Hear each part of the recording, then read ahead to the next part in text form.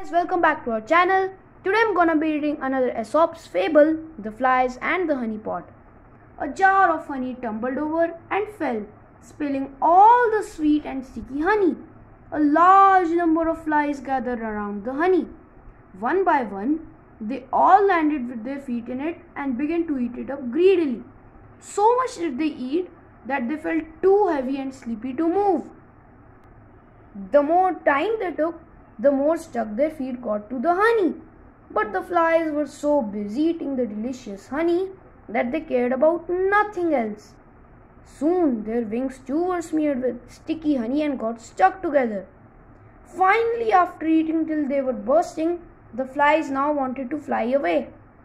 They tried to flap their wings, but alas, they were stuck. They could not move however hard they tried. There was no way out. Oh, how sorry they felt when they were caught and swatted by the cleaning maid. For a few minutes of pleasure, they had got themselves so much pain. Thank you guys. Please support our channel. Like, share and subscribe. And please support our channel. See you next day.